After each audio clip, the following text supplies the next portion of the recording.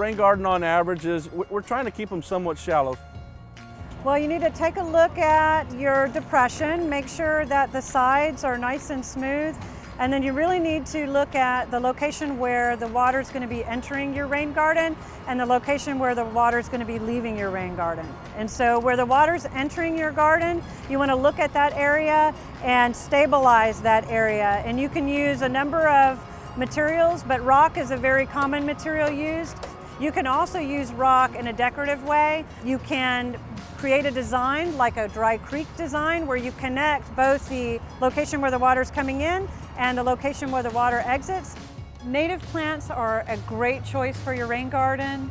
They've been adapted to the area, and in our case, they're adapted to the weather extremes of extreme heat, extreme drought, as well as periodic flooding and very wet conditions and periodic freezing. So some of the species that we put in our project include in the lower part of our rain gardens a plant called frog fruit, a nice ornamental grass called Gulf muley grass, and then higher up on the slopes we put in species like Turk's cap, purple skullcap, Greg's mistflower, and mealy blue sage.